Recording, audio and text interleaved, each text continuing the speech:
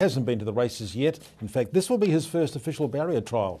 Second trial today for Windrush Farm, a filly by Spirit of Boom. She ran third in the trial back in January. Oh, we're there already. Racing.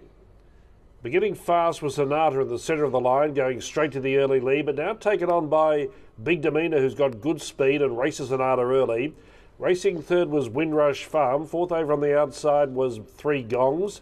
Caspernova fifth on the rail, and Second Son was sixth and last. Travelling down the side at a controlled speed towards the 600 metres, and Big Demeanor on the outside, shading Hanada, who's retaining the rail. Windrush Farm in those red, white and black colours in third, navigating a path into the clear. That puts a bit wider Three Gongs on straightening, then Caspernova and Second Son.